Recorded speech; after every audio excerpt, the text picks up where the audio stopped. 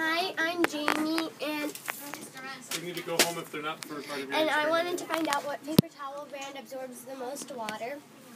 And so, for each trial, I used the same amount of water, and I used 70 millimeters. And then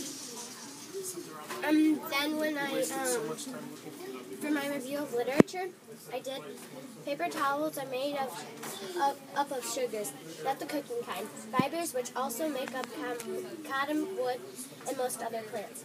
These sugar fibers are actually giant molecules that consist of making small specks linked together. That is what makes paper towel able to absorb water or other liquids. And my conclusion was, I thought Bounty would absorb the most water, but Brownie absorbed the most water.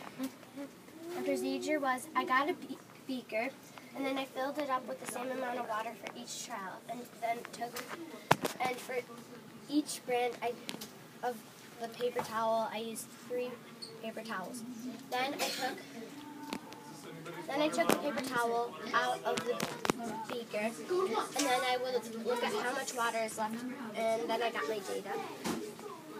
That's my graph, and I did it by average, and it's the one that's going to be the smallest, it's the one that absorbs the most water. And then my hypothesis was, I think Brownie is going to absorb the most water because it is pretty thick. And my materials was paper towel brand Bounty. And then Viva, Ronnie. I used Kirkland, Clarissa, Sparkle, and just kind of like a rip-off paper towel brand, and it was called Paper Towel. And that one did not absorb the most water. In fact, it absorbed guys, somebody's left this iBook or the iPad or MacBook Air here for a long time. Can you please get it or close it or shut it down? The person that helped me was Rowan, and that's it. Bye.